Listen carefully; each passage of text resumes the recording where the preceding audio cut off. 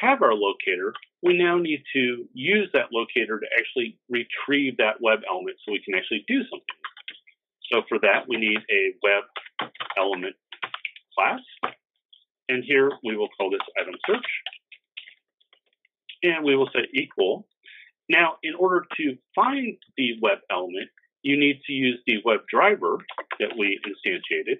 So we want to actually now connect to, using the driver, go to the browser, and we want to use the find element method to pass in our locator to actually go look up that web element that's on the page. And once we find the element, we want to do something with the element. So if we look at the methods for web element, you can do things like clear an input field. You can click the field or button or link. You can also find elements within the element. So if you were dealing with like ordered lists or linked ordered lists or unordered lists, you could actually grab the list itself and then loop through all the elements inside of the list if you wanted to interact with each list item. Other things you can do, you can get the size, you can get the location, you can get the text if there's text, you can get the tag name, and so on. You can also get the attribute. So you can actually go pull out the specific attribute values or attribute IDs to get the value that's associated with it. So if, for example, with the Walmart, we have all these additional attributes inside of our tag here. So we have the area autocomplete. So we could actually look for these attributes and make sure that they are there and make sure that they are set to the correct value. Okay. Now, for this particular case, I want to just type in the text PlayStation. So in order to simulate a user typing, you would use the method send key. And here you can pass in a character sequence. So we will type in PlayStation. Now, right now, this will just put in the text PlayStation.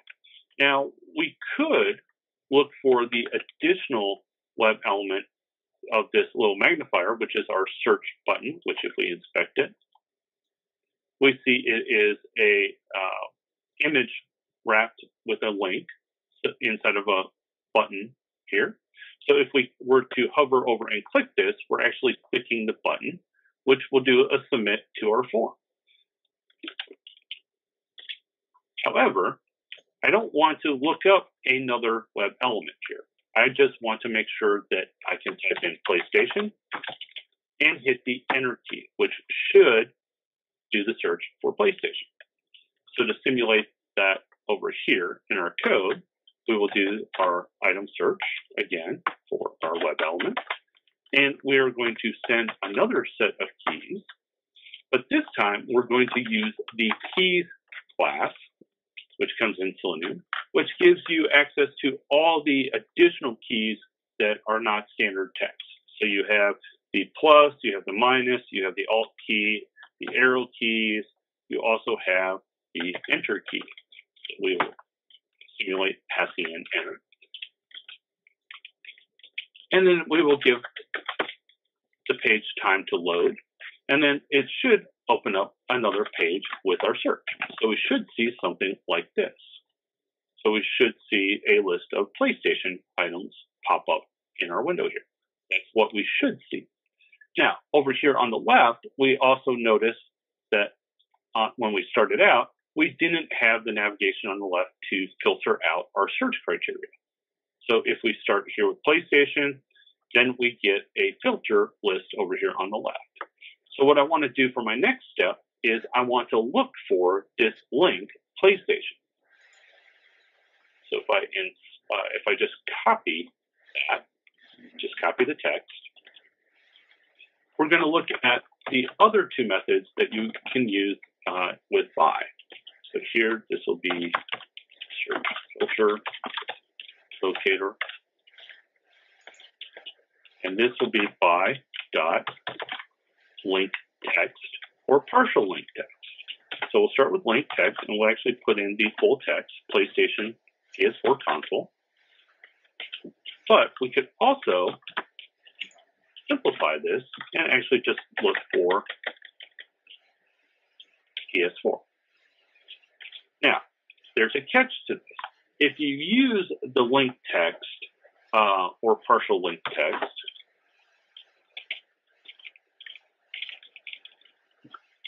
you have to make sure that this text is only assigned to one link. If you have more than one link or more than one location where this text is attached to a link, you're going to get back more than one element or locator when you actually look it up. So, again, we want to come back out here. We want to inspect this guy to bring up our development console. Make sure we do our Control F to bring up our search, and we will type in the text we're looking for. All right, so we see it here. It's in one location here where it's text. Oh, it's in another location down here in text. So this, looking for this particular one might not work. Here it is inside of text here. So that guy should work because he is a link. This one actually won't be a problem because if you look, it's a div tag, not a link tag. First one as well was also a div, not a link.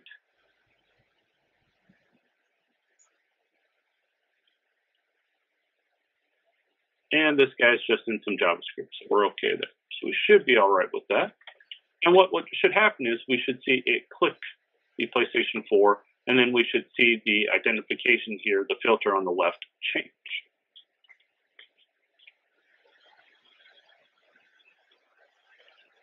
All right, so we have our search. And then we will need another web element.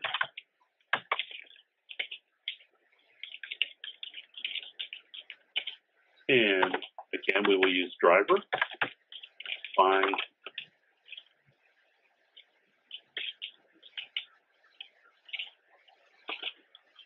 element.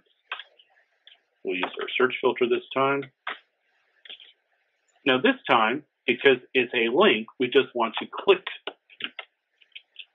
We just want to actually click our web element. So now we just want to simulate a user click. Then again, we'll add a short pause here.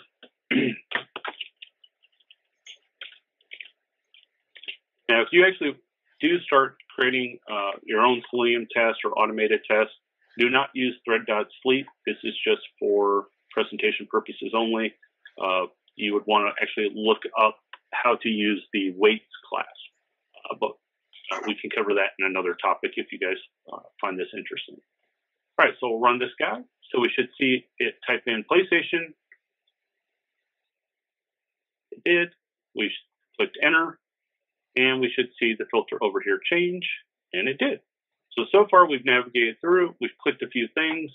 So now let's try one additional step.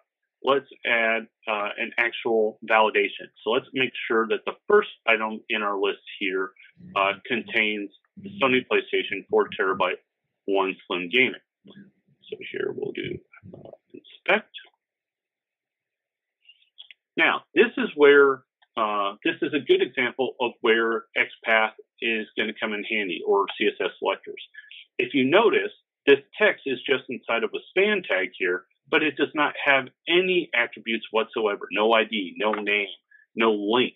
So we can't really use any of the simple locator methods like name, ID, class name, or even link text. We have to actually do XPath or CSS selector. So here we want to probably go up and find the very first place where we actually have an ID or some type of identifier. Now, I'm going to show you a cheat way to do this.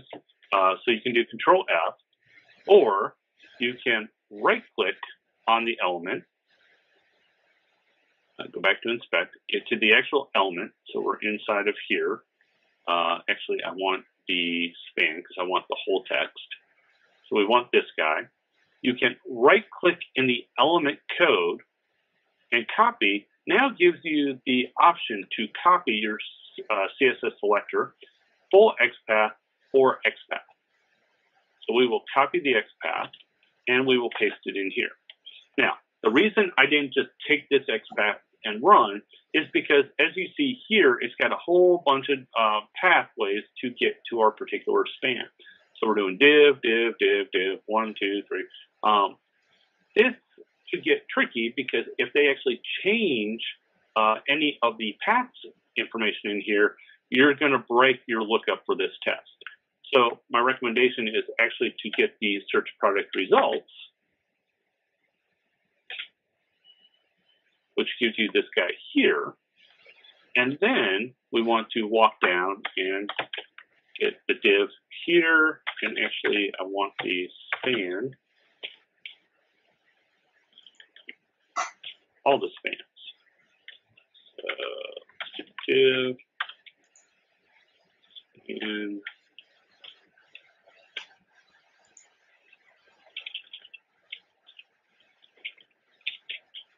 we have our search results. We have our list view. So this guy is really not that clean. We want to get down to this guy here. So we come down in here, project image, span, our divs. Still not quite where we want. So if we do inspect again, so what we could do is we can look for the search product title or list view here. So let's actually change this up. So let's actually do it by class. And look for this. Oh, look, now we actually get the 20 items. So we have 20 results returned to us. So this now gives us our list of 20. And now here, we could then walk into that list. So we could take the first one, and we could go, okay, span. So as you can see, it's now returning me all the spans. So it's going to return me all the titles here. All right, so let's take this one, and let's actually use the other find method. So once we are on this page, once we have our results, we can do another file locator.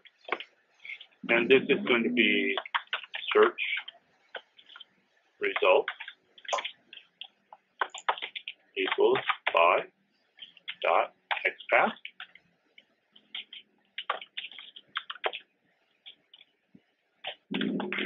Now, since this locator is going to return us multiple elements, we need to create a list of web elements. This will be our locator. And then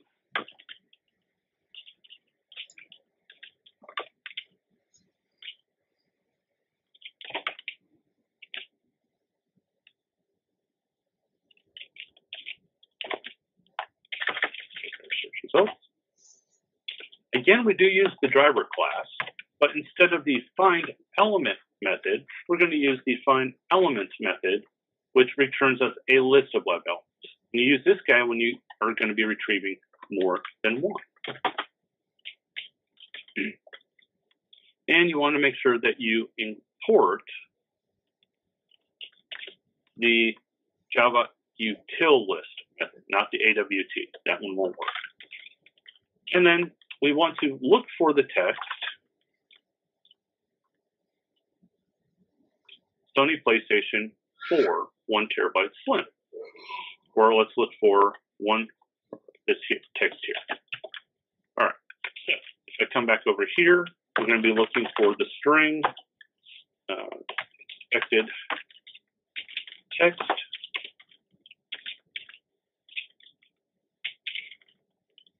All right. And now, let's actually loop through our search results and find the expected text. Now, because text is actually text here, this is inside of our tag, we can use the getText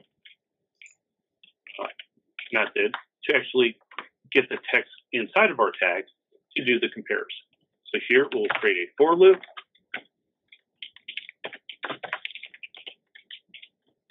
So web element, and we will do search result,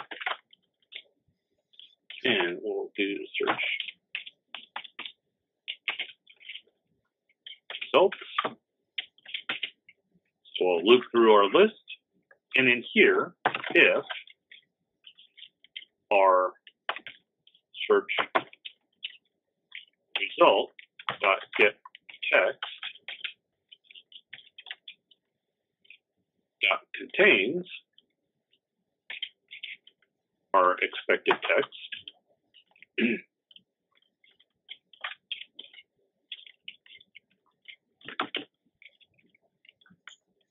let's see, one additional condition here. So let's add a Boolean flag.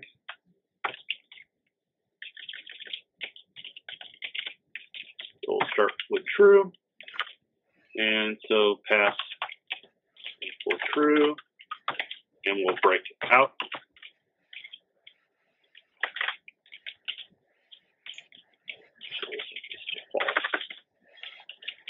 Steps. All right. So if our search results dot get text contains our text, set our Boolean to true, saying the test passed, and break out of our loop. If it does not find it, it will result in false. So we'll do a system out and test result, and we'll write out what we expected. Okay. Run this guy.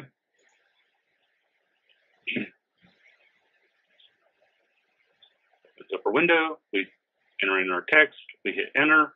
We click the link on the left. And we now loop through our results. And we see that it found the text for 1 TB Slim gaming console. So this is it in a nutshell as to how to use locators within Selenium to look up different, or in order to use different methods to look up your locators in your browser. Also with Firefox, Chrome, and Edge now, you can also pull up the developer console here and go to the elements, and each of these browsers should have some type of lookup locator down here that you can use to look up your web elements within your page. Does anyone have any questions? Okay, no questions. I'd like to thank you guys for joining us today.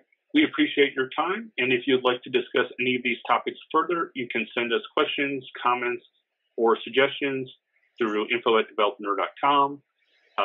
You can click or contact us on our developer.com site.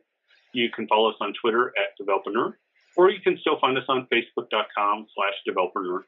And we also have a YouTube video link, and we're also on Vimeo.